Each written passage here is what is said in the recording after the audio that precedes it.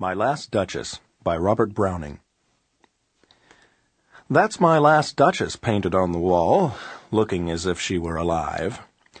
I call that piece a wonder now. Fra Pandolf's hands worked busily a day, and there she stands. Would it please you to sit and look at her? I said Fra Pandolf by design, for never read strangers like you that pictured countenance, the depth and passion of its earnest glance. But to myself they turned, since none puts by the curtain I have drawn for you but I, and seemed as they would ask me, if they durst, how such a glance came there. So, not the first are you to turn and ask thus. Sir, 'twas not her husband's presence only called that spot of joy into the Duchess' cheek. Perhaps Fra Pandolf chanced to say, "Her mantle laps over my lady's wrist too much," or "Paint must never hope to reproduce the faint half-flush that dies along her throat." Such stuff was courtesy, she thought, and cause enough for calling up that spot of joy. She had a heart, how shall I say, too soon made glad, too easily impressed. She liked whate'er she looked on, and her looks went everywhere. Sir, 'twas all one. My favour at her breast, the dropping of the daylight in the west, the bough of cherries some officious fool broke in the orchard for her, the white mule she rode with round the terrace. All and each would draw from her alike the approving speech or blush, at least.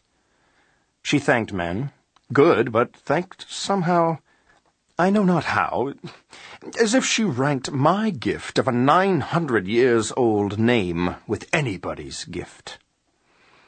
Who'd stoop to blame this sort of trifling? Even had you skill in speech, which I have not, to make your will quite clear to such an one, and say just this or that in you disgusts me. Here you miss, or there exceed the mark. And if she let herself be lessoned so, nor plainly set her wits to yours forsooth, and made excuse, e'en then would be some stooping, and I choose never to stoop. Oh, sir, she smiled, no doubt, whene'er I passed her, but who passed without much the same smile? The screw. I gave commands. Then all smiles stopped together. There she stands, as if alive. Will't please you rise? We'll meet the company below, then.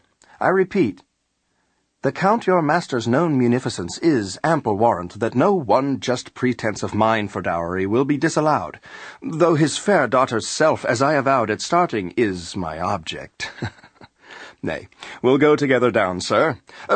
Notice Neptune, though, taming a seahorse, thought a rarity, which Claus of Innsbruck cast in bronze for me.